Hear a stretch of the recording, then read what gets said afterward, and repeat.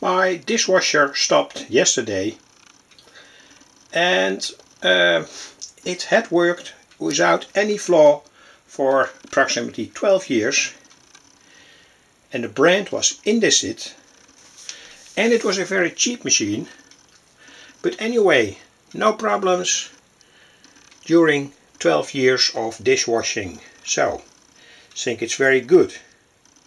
I think I found the reason. The head motor is more or less stuck. You can see here rust, and you can also see, perhaps not very well visible, that there's rust inside. So I think that motor has stopped turning,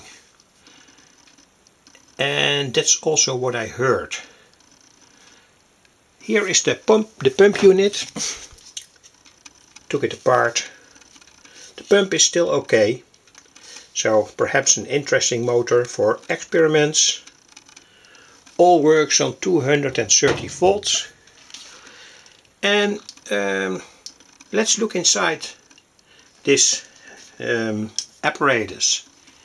Here a material looks a little bit like tar.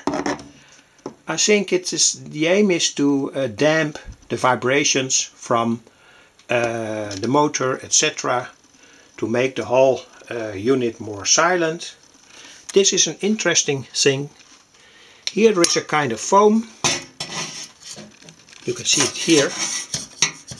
And when water leaks out of the machine, this foam will start to float, and then it switches.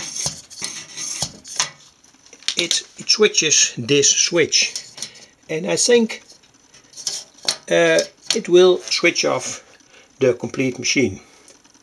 It didn't happen during the 12 years that I had this machine. Here is the ion changer unit.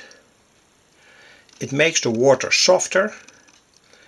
In the Netherlands we have quite hard water, and this unit is filled with sodium chloride, big crystals, very cheap by the way, and the water that flows into the machine is deionized, so no calcium enters the machine, and that gives a better washing result. Here is the starting capacitor from 5 microfarad. It shifts the phase. It all has to do with the properties from this electromotor.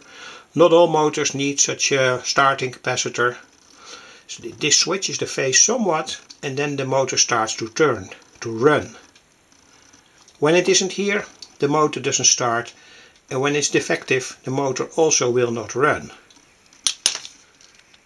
And of course, some relays with that can switch on and off the water, etc.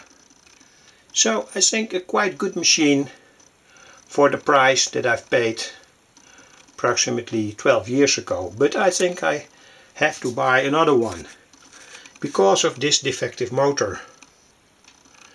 The motor is, I think, also not cheap, expensive. So it's better to buy a new one, I think.